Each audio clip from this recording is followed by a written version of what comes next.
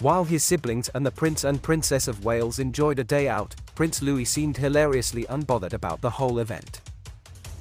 Prince Louis was pictured giving a shy wave and looking unimpressed as the Princess of Wales helped him climb onto a quad bike during a family day out.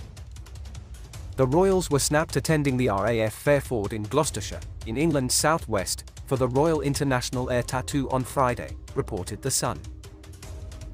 As always, smash the like button and subscribe to this channel, this way you won't miss our next video in this same channel.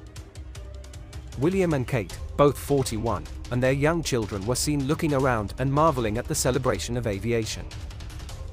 And even the wet weather could not dampen their spirits, with the royals arriving excitedly and waving to hundreds of fans who braved the rain.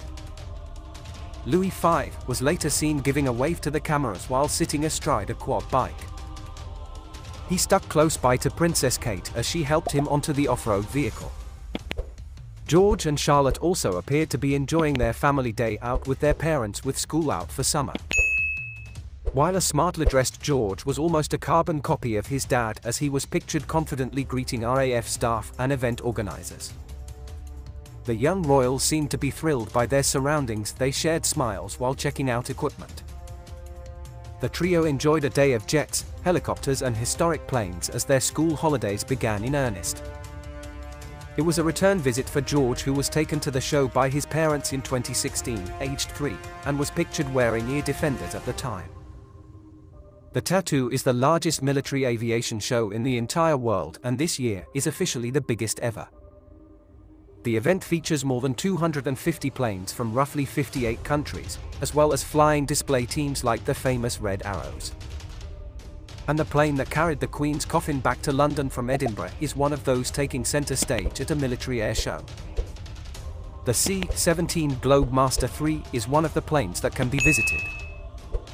The Prince and Princess of Wales have a strong relationship with the RAF, with William having served with the Search and Rescue Force for over 3 years.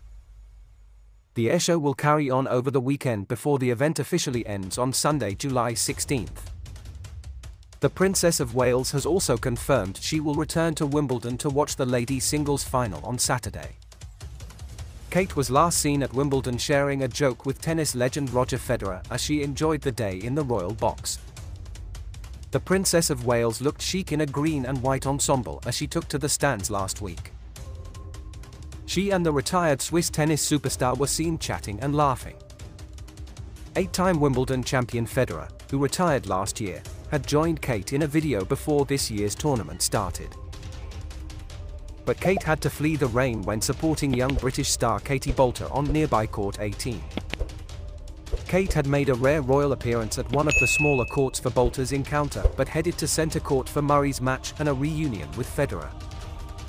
Meanwhile, Prince William visited Wistman's Wood on Dartmoor, an ancient woodland on Duchy of Cornwall land. William gained ownership of the estates following his father's accession to the throne following the passing of the Queen last year. Both the Prince and Princess typically attend the finals of Wimbledon and also present trophies to the winners. Remember to subscribe to this channel and turn on the notification bell, this way you will be notified when next we drop a video in this same channel. Stay safe.